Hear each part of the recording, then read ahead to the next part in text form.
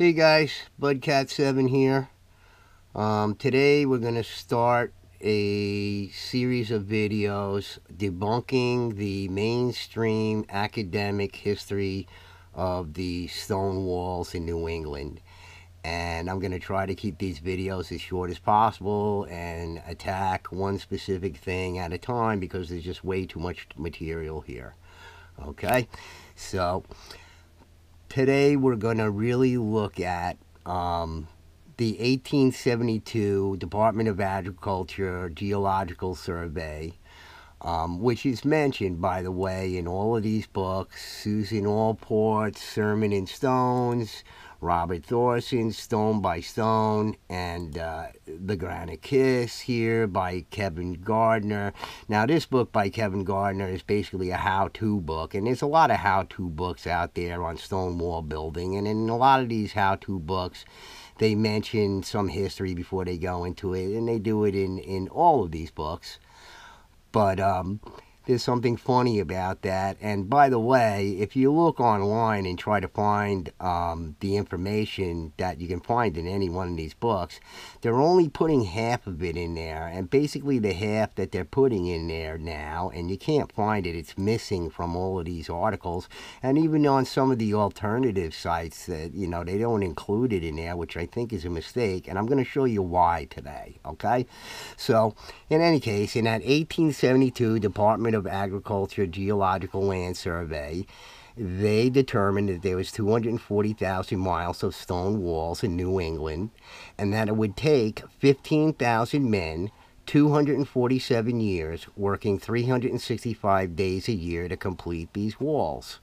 So, obviously, this is meant to be an exaggeration to impress upon everybody the scope of the work and how, intense it was, etc., etc. But what I'm going to tell you here today is that they put that number out there and these facts out there to minimize it. Okay, and it's just very curious to me that now you can't really find out that information anywhere. And here, even in this Wikipedia article on fieldstone walls, they're using Thorson, Robert Thorson, as the expert on this subject, which I find very funny. But in any case, this is what the Geological Survey came up with, and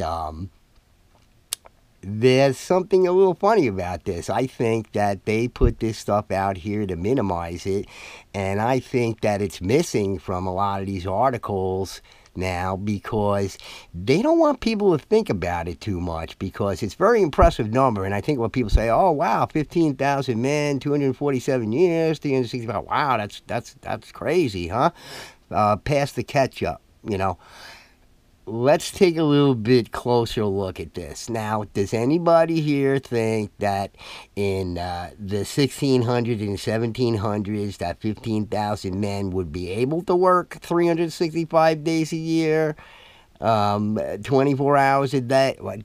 I'm missing that in there, but, that was included in there too. Let's put it in there. 24 hours a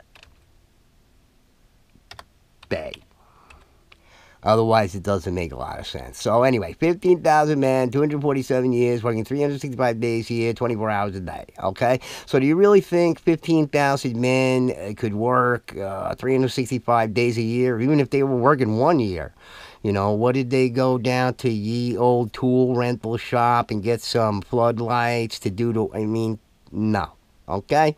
So, first of all, let's put it in more realistic terms, okay? So 15,000 men, if they could even work 247 years, they're not working 365 days a year, and they're not working 24 hours a day. So let's put it in more simple terms. Let's say that they only work 12 hours a day, okay?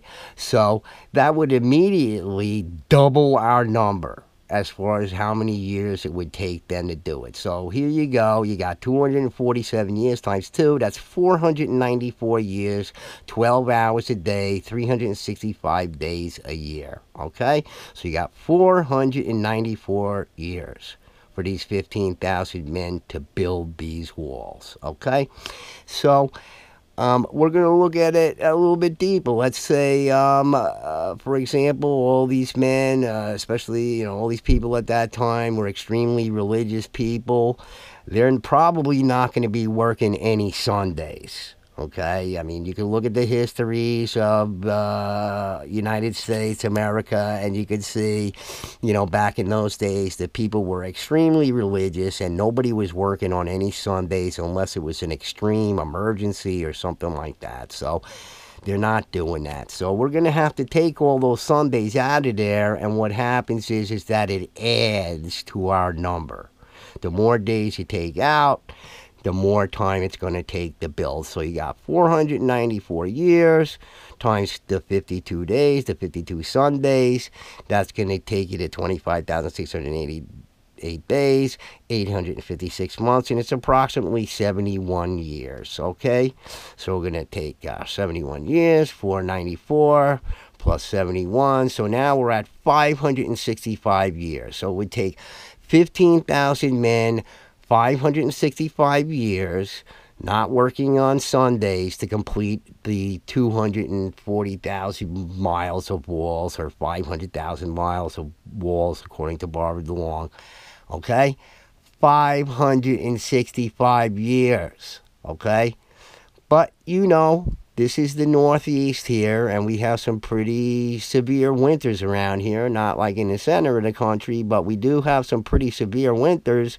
So during those months, February, January, February, in that area there, you're probably not going to be doing much of anything except chopping wood and trying to keep warm and eating all the food that you grow. And remember, these are subsistence farmers that did all this work. Subsistence farmers, poor people renting property off of people. And, when I rent a house over here, I always alter the property by putting up fences and, altering the house. Give me a break, okay? You're renting out property. I think you got to clear it with the landlord before you start building walls all over the place. Okay, so in any case, you're not going to be working those 60 days approximately in the winter months, so we're going to have to add that on. That's another 33,900 days, 1,130 months, and approximately 94 years. And, guys, if my math is wrong or whatever, step in. These are all approximate numbers. There's some decimal points there and whatnot, and I'm not even including that stuff, okay? So you got another 94 years tacked on there. So 659 years. How about that? How about that? So you got 15,000 men working 659 years without Sundays and without the winter months, okay? 12 hours a day, okay? So 659 years, guys, okay?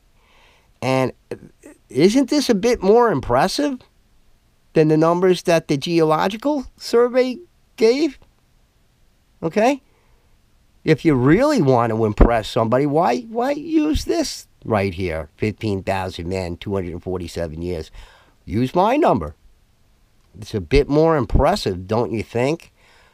Well, I think they're leaving this information out. And like I said, if you look around on the internet, I looked at any number of things just today alone, and that little piece of information there, the 15,000 men, 247 years, is missing from all of these. And I kind of wonder why. Because, my guess is that, first of all, they put that number out there to minimize it because they couldn't explain it. They couldn't explain it back then. And so, without going into a sort of realistic study of the thing, they just put this out to sort of wow people and sort of, truncated thing here without explaining much or anything like that, or extrapolating or elaborating on anything. So this is the number that I think it put out there. And I mean, look, you could probably even think of more days that, these people had to work. They had to farm. They had to do, other stuff. They couldn't be building stone walls all the time. I don't care how many months out of the year they could work. So this number is probably a more realistic figure there.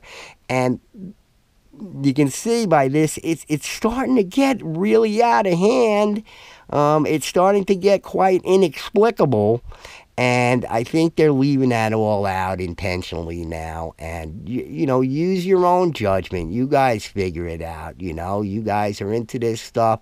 Think about it. Just think about it. That's all I'm asking you. Maybe I'm wrong. I don't know. But this is the figure that they put out, and it's obvious that 15,000 men wearing buckled shoes and whatnot were not working 247 years, 365 days a year, 24 hours a day. I'm sorry. That's complete fantasy. And that's what this mainstream academic history is. It's nothing but an infantile romantic fantasy based on Robert Frost poetry and a bunch of nonsense. Okay? So this is what you're going to be handed, a bunch of nonsense by Thorson here, ding dong over here. Oh, this is a two-hander. Well, let me tell you, Kevin Gardner here, whose family's been in that business for centuries now, generations, okay? He says in his book, which I read, okay, that the average stones in a stone wall weigh 65 to 75 pounds, okay? So I don't care whether you're using work animals or fulcrum and lever or whatever you're using there, the stones still have to be handled by a human being at some point along the process, if not several times along the process, okay? So what I want to do is I want to set up Kevin here, and we're going to set up Mr. Thorson here, and we're going to set up Susan Allport down at my local Gold's Gym here. And what I'm going to do is I'm going to give Susan, I'm going to give you, okay, a 65-pound easy curl bar, okay? So you could have an easy curl bar, okay? And these guys here, okay, I'll give Robert an easy curl bar, and I'll give Kevin an easy curl bar, and we'll give them easy curl bars with 75 pounds, because that's what Kevin says here. They're 65 to 75 pounds. So we'll give Kevin the 75-pound. We'll give Ding Dong here, Thorson, the 75-pound easy curl bar. And we'll give Susan the 65-pound easy curl bar. And then we're going to have them work out with the easy curl bar with the 65 and 75 pounds, 12 hours, 6 days a week. Okay?